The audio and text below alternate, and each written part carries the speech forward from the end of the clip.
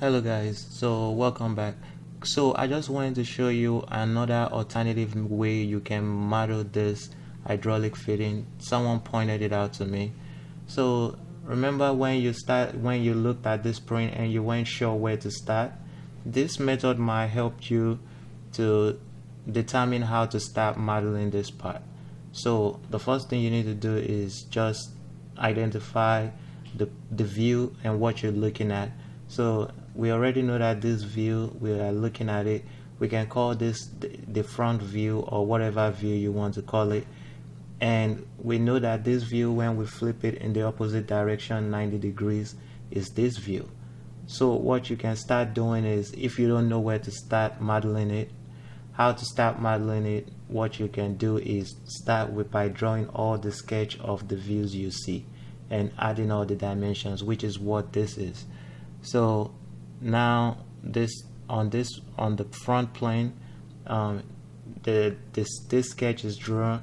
So you draw this sketch on that plane, on whatever plane you feel is the appropriate plane for this part in particular. I didn't make this part. One of my colleagues made it and sent it to me and was just pointing out how you can also model this part in this way. So he drew this part on the front plane, the sketch on the front plane.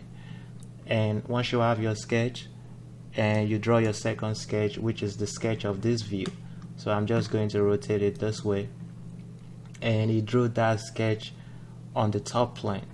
So once you have all your sketch in the right place, everything is easy to do. The next thing you need to just do is start filling everything in. So we have those two sketch, right? So what you start doing now is you start filling everything in. You see he has the revolve.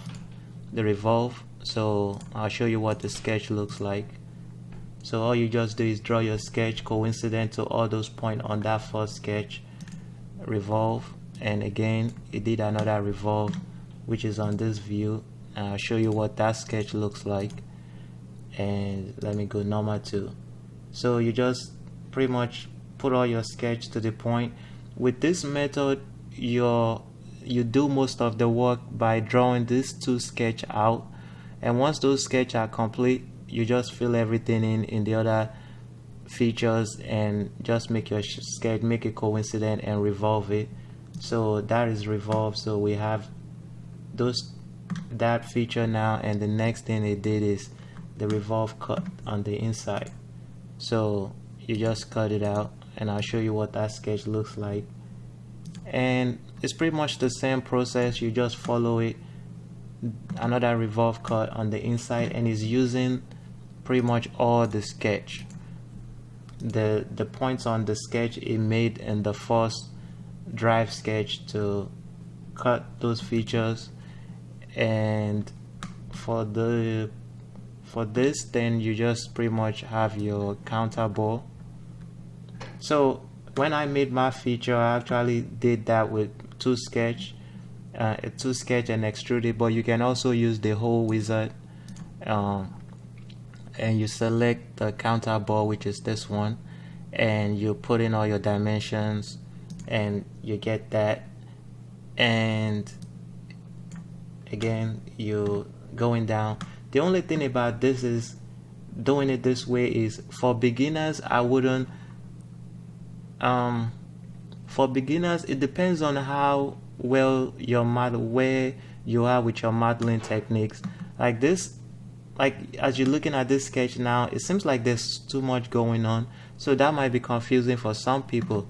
So if it gets confusing, you can just hide your sketch so you see what's going on. But I just wanted to show you this method as well. So you pretty much just start filling everything in, and the last thing you do is your fillet, and you fill your fillets in. And that is another alternative way to make this part, or any part for that matter. If you don't know where to start, a good starting point is like what I said, these two, drawing the two sketch out on the plane that those features should go on, then you start modeling from there. And another thing I want to point out is when I made the first tutorial, the fillet, I added the fillet as I was going, and as you can see on the bottom, the fillet is a little bit different, it's pointing up. So that's another thing to consider. You might have to rearrange your fillet sometimes to make the part look the way it should look. So sometimes the order you add the fillet, it would look differently. As you can see in this part, because the fillet was added at the end, after this feature was made, SolidWorks generated that fillet in a different way. So I hope I've been able to explain this clearly. I don't want to spend too much time wasting your time on it. I just wanted to point out this method, which is start out by drawing your sketch and start filling everything in from there. Thank you, and I will see you in the next tutorial. Bye.